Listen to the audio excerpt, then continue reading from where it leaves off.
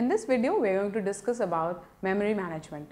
So let's first understand what memory management is.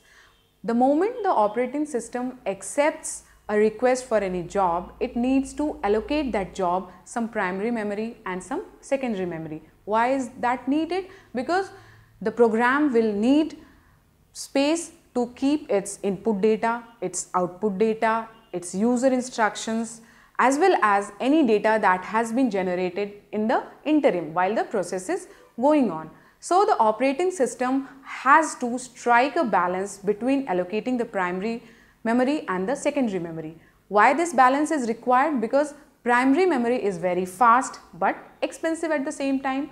Secondary memory is not expensive but then it is slower as well. So if I want to have a formal definition of memory management, what will I say? I'll say that the process of regulating computer memory and using optimization techniques to enhance the overall system performance is called memory management. Now, you must remember that once that execution of that program, that job is complete, the operating system will release the memory that it has allocated.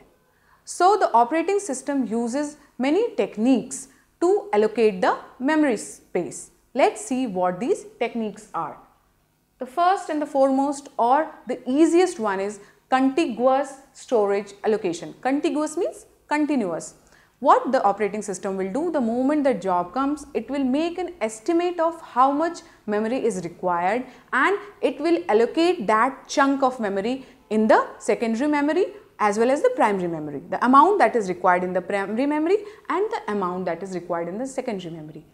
However, this has a small problem, that whole chunk might not be available. So, in reality, the operating system will use a non-contiguous storage allocation technique. What does that mean?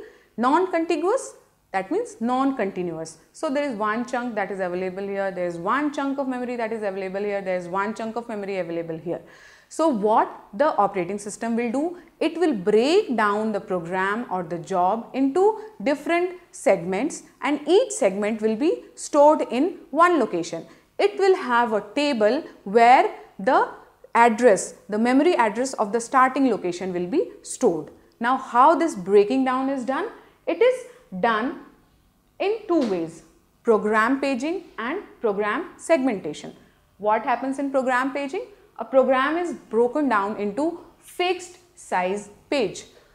Say operating system has already decided that it will have 8 bytes of page length. So it will divide the program that has come into 8 bytes, 8 bytes, 8 bytes. Okay, one 8 byte will be stored in one location, one 8 byte will be stored in one location. So that is what program paging does. There is another method, program segmentation.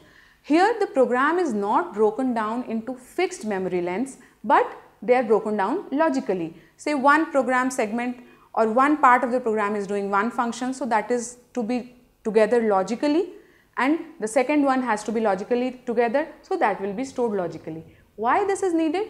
You must remember that the operating system does not only need to store the program, it has to retrieve also. So if one part of a logical segment is stored at one place and the another part is stored at another place, then there will be time lag. The processing time will increase. So it is ideal to use a program segmentation. However, there is a small problem there also. A program segment might be so small that it is not taking the complete space that is available. So what the operating system does? It uses a combination of program paging and program segmentation techniques. Now there is another technique that we must discuss about, which is called virtual paging.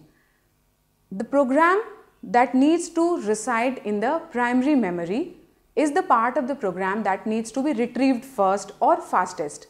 But the computer or the operating system might not have that much of space available to it in the primary memory.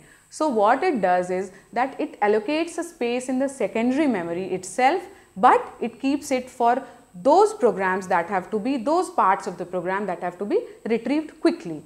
So I as a user will feel that that part of the program is stored in the primary memory, but actually it is stored in the secondary memory by the operating system. There is a minuscule time lag in that, but we generally do not feel that. So this is called virtual paging.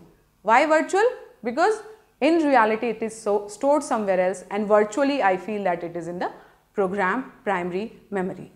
So in this video we have understood how the operating system manages its memory, the primary memory as well as the secondary memory. In the next video we are going to discuss about file management.